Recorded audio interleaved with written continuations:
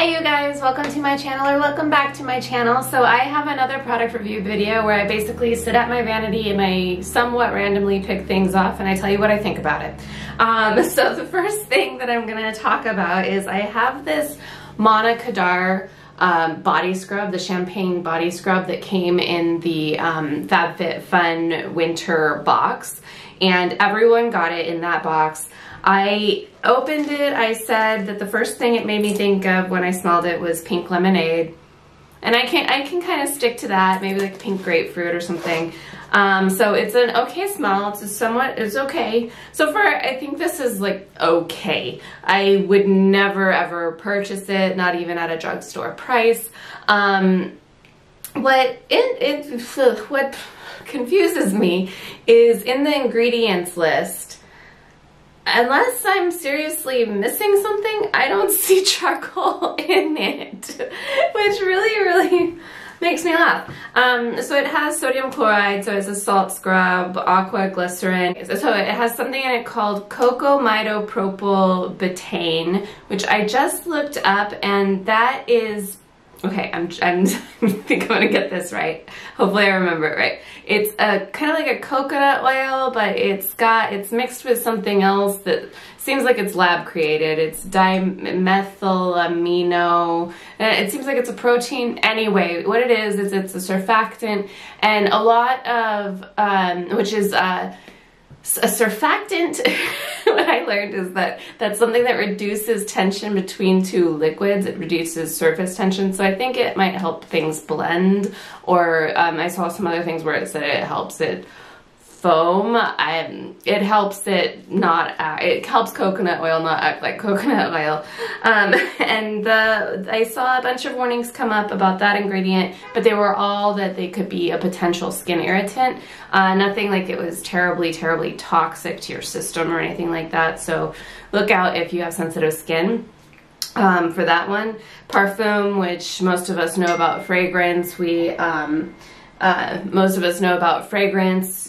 They can say fragrance or parfum, and it shroud a bunch of other ingredients. We don't know what it is. They don't have to tell us. Xanthan gum, which is in so many things. And then DMDM hydantoin, which I just looked up, and that is a formaldehyde releaser, which that can be pretty toxic. Formaldehyde has been banned from use in beauty products and whatnot as a preservative, but they can be also another, just like fragrance. Formaldehyde releasers are other ingredients, but then once activated, they release the formaldehyde that is in it for whatever reason they want to put formaldehyde in. So if you care about ingredients, and then the last ingredient is a dye. It's CL77266, which I guess is what gives it this black color to make it seem like there's charcoal in this. Anyway, I've talked a lot about this. Not a fan. I will probably use it up. But no, I'm not so sure. I have yet to be convinced that I want to be a Manna Kadar customer. I haven't been terribly intrigued by the things I've seen available from them. Okay, so moving on. This is an empty. This is a Grown Alchemist. Oh, I squeezed the ever-living daylights out of it. It's a gel mask. It's a gel mask. You can see I can no longer see the what it is. It's a Hydro Repair gel mask, and it has, oh, here we go. I got it. Pomegranate extract and peptide complex. You might be able to kind of see it, but that's what it is. It's an excellent mask. I really like it. Grown Alchemist. If you don't know, it's that Australian company. Very botanical, doesn't use anything questionable in their products so far that I have seen. And this is like a cooling gel mask. It leaves like a nice subtle tingle when you first put it on, and then you take it off and your skin feels nice and soft.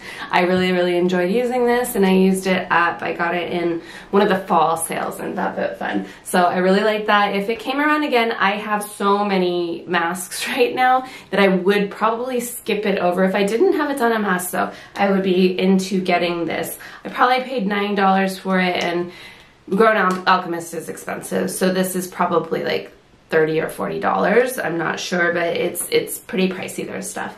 Anyway, so that one's that one. This I have been meaning to tell you guys about this, and I just kept on forgetting. This is the Aloe Up for the Face Daily Facial Moisturizer with Sunscreen. I got this in the fall FabFitFun edit sale, and it was $5. This, I'm still learning about ingredients in sunscreen. As far as I can tell, this has some of the best ingredients that you can get in sunscreen. I'm trying to show you. It's very, very small. Let's see. I'll read it to you, and if you know about ingredients in sunscreen, leave a comment below. Let me know if I'm right or wrong. And it has homosalate, octisalate, avobenzone, octocrylene. And so it says that it has biodegradable, reef friendly, and it has really excellent ingredients, as excellent as sunscreens can have. And this is really nice as a moisturizer as well. It goes on really smoothly. It absorbs well. I really, really like this.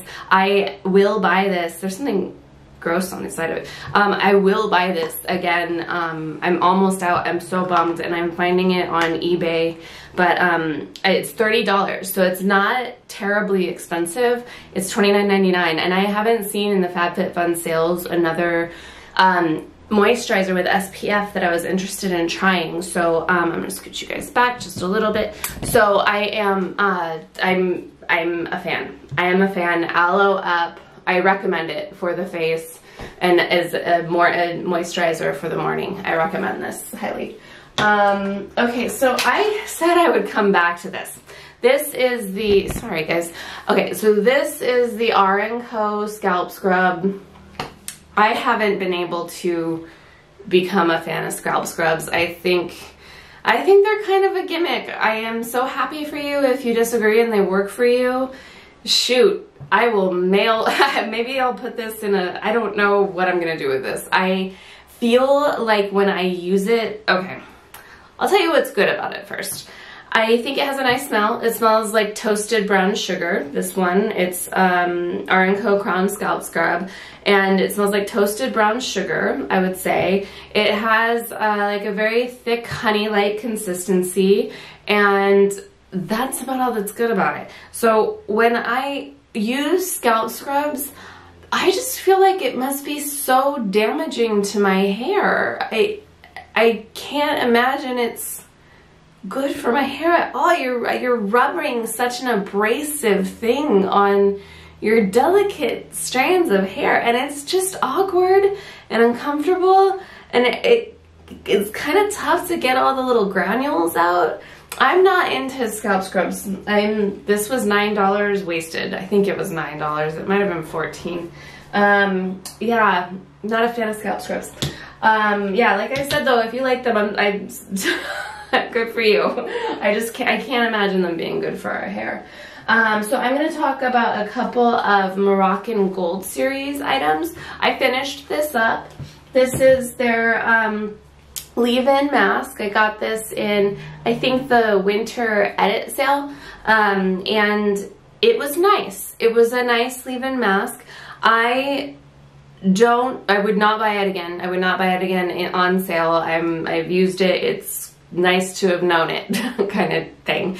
What I didn't like about it so much was it has a smell that I don't prefer, and it smells a lot like this. If you've used this, which is their hair mask that came, everyone got it in the winter box, and I'll talk about that too. So it smells a lot like that, and I don't really like the smell. I can see a lot of people really liking it. I can see me being alone in that. It's just a little too fragrant, a little too artificial, chemically smelling for me. And it is, so what else didn't I like about it? The way it's sprayed, it had a very, very wide spray. So like, even if I was holding it out here, I would lose a lot of product, and it would get just kind of everywhere, fall to the floor, and make my floor real slippery. And yeah, so it had a really wide spray. As a leave-in, the way it functioned, I thought it functioned like a decent leave-in mask, leave-in spray. but I would not get it again. I didn't regret buying it because I was able to use it all up, but I wouldn't get it again. Okay, on to the mask. I think that this is a nice mask. It has that very similar smell. Let me show you the front in case you're not sure what I'm talking about. A lot of my stuff is FabFitFun centered. So this is the Moroccan Gold Series Treatment Mask. It's in FabFitFun. It came in everybody's box in winter. And it has that same smell. Not a fan.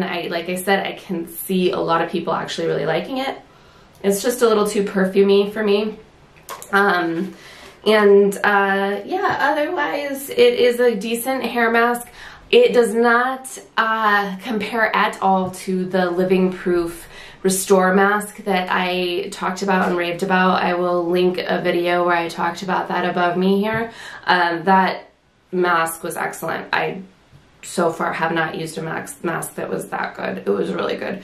I noticed significant hydration in my hair after I used it every time. And yeah, so it's an okay hair mask.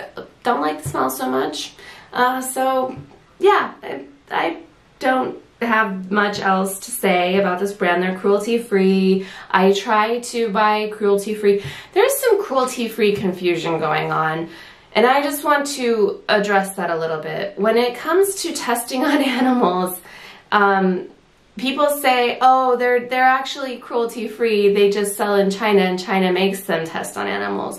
That's not being cruelty-free. So if a company chooses to sell in China, they are not cruelty-free. Their products are tested on animals and they are choosing to sell in China so that they can profit off of the Chinese market, which is huge. That's a lot of money. And so that company is not cruelty-free. They are testing on animals, or the Chinese government is testing their products on animals. So they're not cruelty-free. It's okay if you don't not care, right? But if you feel differently, but that company is not cruelty-free. So I've seen some confusion there, and I just hope to help clear that up a little bit. And it's a choice to make. It's so hard to be cruelty-free. The more I learn about it, the more depressing it gets. I thought I had made the transition to cruelty-free simply because I started buying, hair care and makeup products from companies that don't sell in China and have Leaping Bunny certificates. And then I find out that, all of the household products, Lysol, Johnson & Johnson, it's like finding out that there's been a crime committed, and then you investigate more and more and more, and then, oh my gosh, it's the President of the United States who's involved, and you're totally powerless over it, and you're never gonna get anyway. You know those kinds of movies where that happens? Anyway, so yes, so if a company chooses to sell in China, they are not cruelty-free. They're participating in animal testing, and they are profiting off of their products being tested on animals. So Dr. Brandt is not cruelty-free. Their products are tested on animals. So if I've said in videos that Dr. Brandt tests on animals, they themselves don't, but they let the Chinese government test their products on animals so that they can profit off of that market. Okay. Moving on. Again, it's a beast to go cruelty-free, and it's expensive. You have to always shop at Whole Foods if you want to be able to make sure that you're always cruelty-free. So Jessica Alba, she started The Honest Company, and that is a really good company. She did it when she had children. She started learning all of this stuff, and so she decided, I'm gonna quit acting. Well, I don't know if it's linked, but she doesn't act so much anymore. And she opened up this company called The Honest Company, and they make household products, cosmetics, baby care stuff, all kinds of stuff. So you could just solely buy from The Honest Company and you'd be set, you'd be cruelty-free. Anyway, but then that's kind of no fun, right? Okay, so that's the Moroccan Gold Series stuff. The next thing I'm going to talk about is this Ahava Hydration Cream Mask. This is a sleeping facial mask. It came in everybody's winter box, and I really, really like this. Ahava is an Israeli company. They are also cruelty-free. It smells very subtle, and it smells like, I don't know, like a subtle fresh scent, and it feels quite nice. I have dry skin, and it is very thick, but what's nice about it is you don't feel like it's going to transfer on your pillow. You put on a thin layer and you can go to bed, and my skin feels so soft in the morning after I use this. I really like it. I think it's really, really nice and luxurious. I would recommend this. I wouldn't buy it again right away. Maybe down the line, if I ever felt like I needed a sleeping mask, I would pursue this one and buy it. Okay. So the next one I am going to talk about, and the last one probably, this video is getting a little bit long, is this. It's another Go and Alchemist product. I just got this one in the last sale, which is the spring add-on sale. And it's their Gentle Gel Facial Cleanser. Geranium Leaf Bergamot Rosebud. I had high hopes for this. I don't like it so much. I was really excited about the merging of bergamot and rosebud, you know, floral and bergamot, but it didn't turn out as nicely as I thought.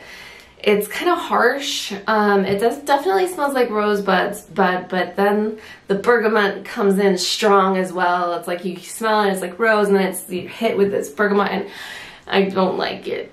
I like it enough that I can use it.